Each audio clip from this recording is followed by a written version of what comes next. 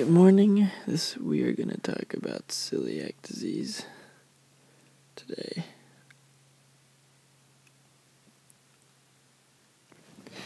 So first, I'm going to talk about what normally happens to gluten in the body. So I'm going to give us an intestines. Okay. Here's our villi. On these villi, microvilli, and so forth. So gluten floats through the body. We're going to have a pink gluten. Gluten floats through the body. And because of its structure, it's pretty resistant to digestion. It does form the glue of many different food products.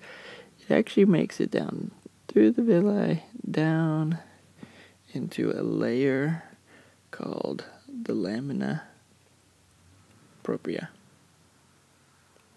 Lamina propria. Okay. And once it gets down to this layer, some of it will be simply digested by dendritic cells. Okay, these are dendrites.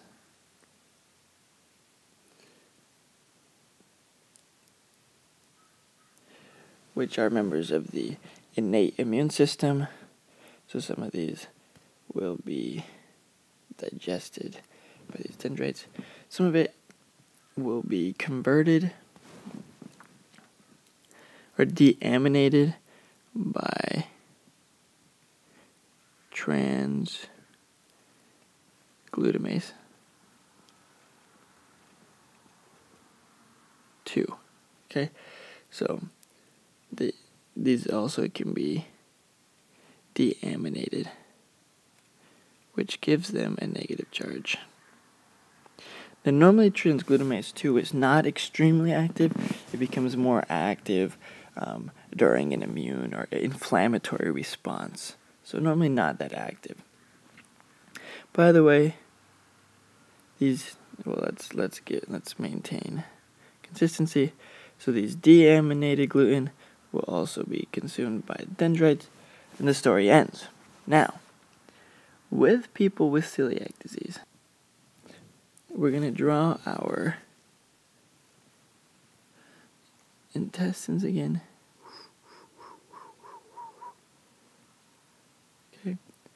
In people with celiac disease, we're going to have our gluten. This gluten's going to come down. Okay. These dendritic cells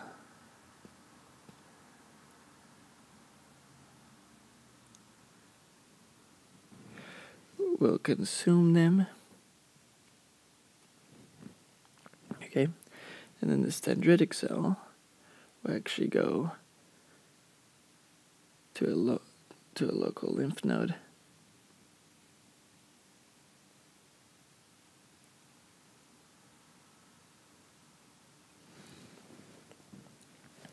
And a faulty MHC, right? So I keep saying faulty, I use that. That's my term. An MHC that recognizes a piece of this broken down gluten as a piece of this broken down gluten as an antigen, as a foreign body, a dangerous foreign body, right? So here's our gluten that's broken down, and then this MHC right here, this red MHC, will grab a piece of this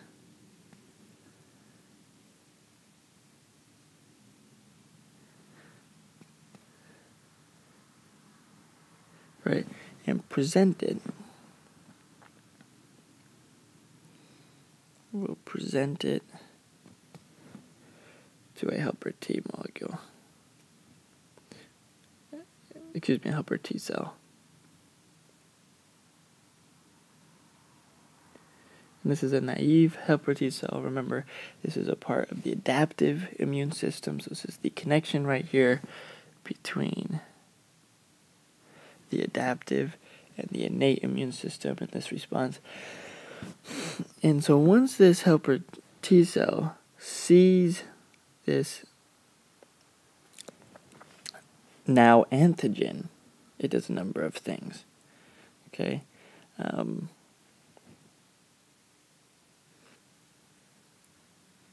going to release a bunch of cytokines, which is going to cause an immune response. It's going to activate cytotoxic T cells. And it's also going to activate B cells, which will then release antigens to this gluten. So now antigens are going to be released into the lumen, released into the blood, and so it's going to be sticking onto this gluten all over the place, just exacerbating this issue, because now it's even more likely to be considered foreign.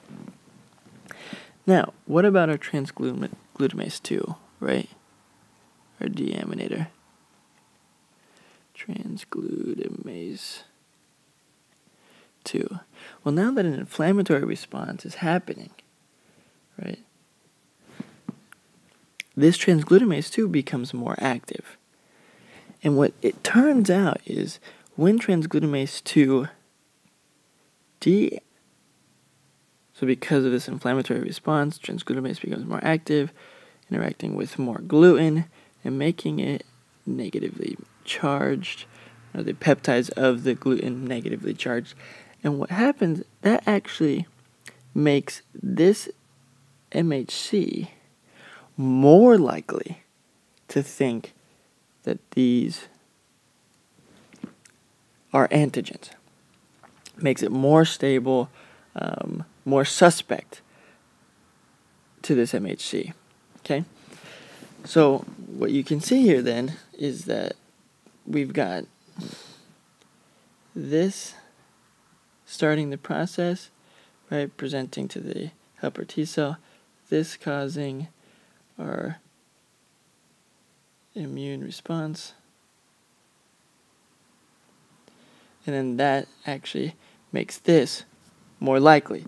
And so it's this downward cycle, eventually causing celiac disease, where the inflammation in the cytotoxic T cells, and because of the interactions with the cytokines, these villi slowly get destroyed. Okay? Before I go, I just wanted to look at this